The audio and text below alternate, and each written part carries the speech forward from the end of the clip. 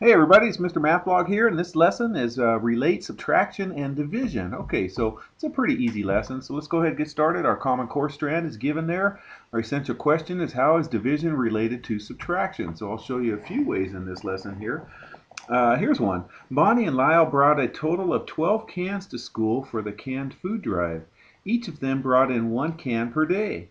For how many days did these two bring in cans? Okay, let's answer a couple of questions here. So, how many cans were brought in altogether? Okay, well, right here it says Bonnie and Lyle brought in a total of 12 cans right there. So, 12 cans altogether. And this question says, how many cans did the two bring in altogether each day?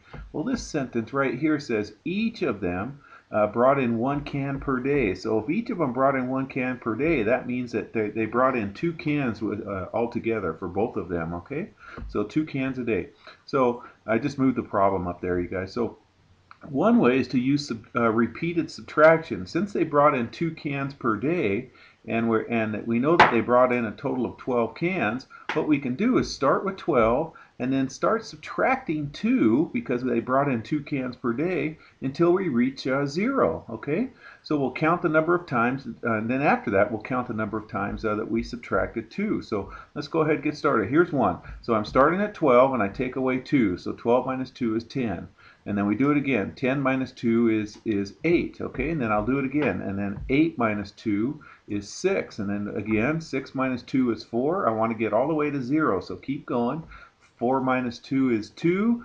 Finally, 2 minus 2 is 0, and we finally got to 0. And then this part says right here, let's count the number of times we subtracted 2.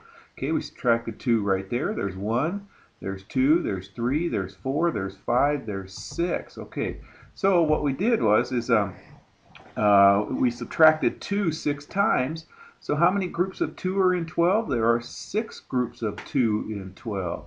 All right, so Bonnie and Lyle brought in cans for 6 days. Okay, so it's asking how many days did they bring in can. They brought in 2 altogether, and if they had 12 total cans, we just keep taking away 2 minus 2 minus 2, and it got us to 0.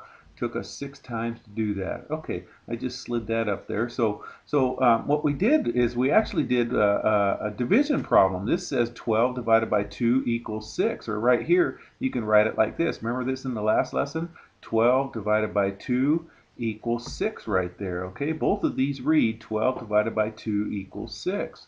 Okay, here's another way, you guys. We can use a number line and count backwards, okay? So what we'll do is we'll start over here at 2, and since we know they're bringing in, 12. Since we know they're bringing in 2 cans per day, we'll count back by 2, so we'll do jumps of 2. So I'll jump over here, and we'll keep jumping by 2s as many times as we can to get to 0. And then we'll count the number of times that we jumped back to 2 by 2. Okay, so we're gonna jump by 2 and see how many times we get all the way to here right there, and it should be the same answers we got there. Okay, so there's 1 jump of 2.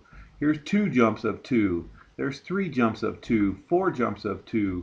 5 jumps of 2. Finally, we get to 6 jumps of 2, and that gets us to 0 right there. Okay, does that make sense?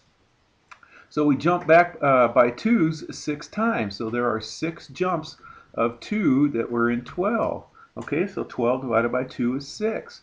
That's another way we can do that. Okay, so here it says explain how we found our answer. Okay, so put the solution up right here. Here's the first way we did this. The first way is we started with 12. Okay, we started with this 12 and we subtracted 2, subtract 2, subtract 2, subtract 2, subtract 2, subtract until we finally get to 0 right there. So we subtracted 2 till we reached 0. Then we counted how many times we subtracted 2. So we subtracted 2, 1, 2, 3, 4, 5, 6. Okay, and so it gave us 6 times right there. The other way was this, you guys. Here's the other way right here. We started with 12 on a number line right here, and then we did jumps of 2. We counted back by 2s until we got to 0. So there was 2, there was 2, there was 2, and then it finally got to, there were 6 groups of 2 that jumped until we finally got back to 0. Okay? All right. So what did the jumps of 2 represent in this diagram? All right.